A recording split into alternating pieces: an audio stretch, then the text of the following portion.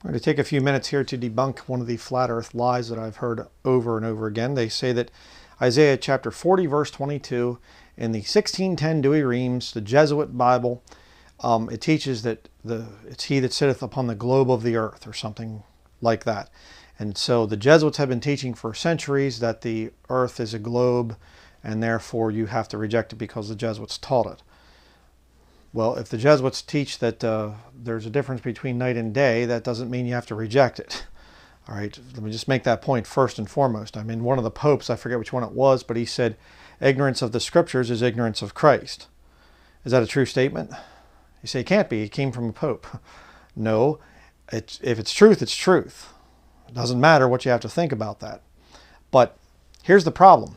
The 1610 Douay Rheims, which I have a copy of right here, this thing, it's 4 volumes. This is volume number 3. I'll show you here in a minute. This does not teach, Isaiah chapter 40 verse 22 does not say anything at all about a globe. In fact, it teaches, the Jesuits of back then taught that the earth was flat. I'll show you the proof.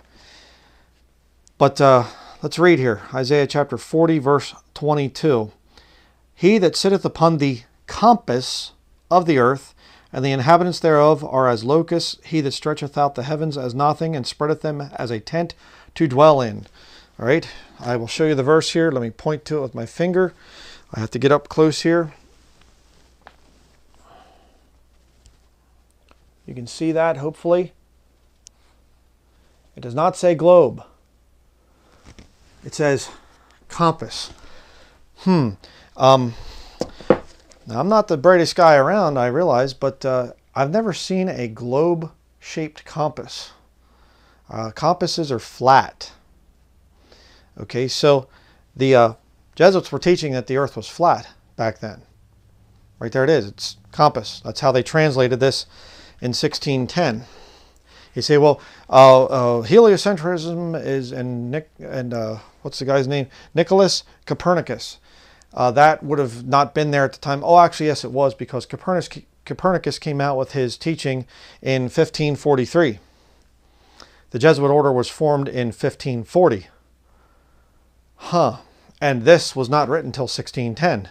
The New Testament was written in 1582. This isn't New Testament. This is Old Testament. It's an Old Testament passage.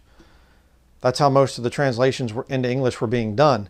New Testament first, and then later the Old Testament. It takes a lot more time to translate the Old Testament. There's a lot more of the Old Testament. So they would come out, they would translate the New Testament first, which is what happened with the Jesuits. They brought out an English translation in 1582, the Rheims New Testament. The Douay Old Testament came out in 1610. Right here it is. And this is the official, tried and true, or the original and true, Douay Old Testament of Anno Domini 1610. Volume 3, right there it is. Put out by the Catholic Church. Okay, I have a copy of it. There it is. And by the way, I have to say this again in case some of the flat earthers missed it. When I go like this, I'm not purposefully signaling that I work for the Illuminati, okay, unless you're really stupid. I have to see the viewfinder right there. So I have to hold this up for the camera, and then I have to get it in like this, and I'm trying to look and see if I have it focused. Okay? I know everything's a conspiracy to you people. Everything's a conspiracy, but no. You say, but there's Douay Rheims quotations. It says the globe of the earth. It says it. It's called the Challoner Revision that happened in the late 1800s, I think 1899. A bishop named Challoner rewrote the original 1610 Douay Rheims, rewrote it actually to match the King James Bible.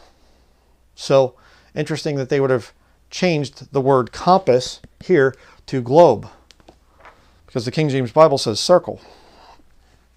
But I know some flat earther, and I'm going to say this, and it'll be in the comments because they don't watch the whole video. Some flat earthers are going to say, well, I've seen compasses that are spherical. You know, you see them on like a boat or whatever else. They'll have the spherical thing. It curves it, but the compass is still flat inside. Okay. So in other words, you're looking down through a curved surface, but it's still a flat compass in there. You can't have a round spherical compass. It wouldn't work. So the fact that the Jesuits in 1610 were writing, you know, compass of the earth shows that they were actually teaching that the earth was flat. And Copernicus's view was had been around for 1543. They did this in 1610, so it had been around for quite a few years. So don't give me this nonsense. And if you're a flat earther, you need to stop saying that. It's okay to say that the Challoner revision, the 1899 Douay Rheims, said a globe. He sits upon a globe, or whatever it was. The exact wording. The word globe is the exact wording, but before that I'm saying I don't memorize that stuff. You can look it up yourself. It's okay to say that, but stop your lying and saying 1610 Douay Rheims said globe. It doesn't say globe, it says compass. And see, you're purposefully covering that up because you understand that the Jesuits did originally teach a flat earth, even though Copernicus's theory of heliocentrism was around, that they would have known about that. So why were the Jesuits teaching the flat earth theory back then? I wonder why. Repent. Get out of that system. It's a very wicked system, this whole flat earth thing. It's very wicked. I'm going to bring out information about it periodically. I'm not going to obsess over it. But I care about the brethren out there that have been led astray by this lie of this flat earth thing and whatever else. I am going to kick it. So that is going to be it. We'll see you in the next study.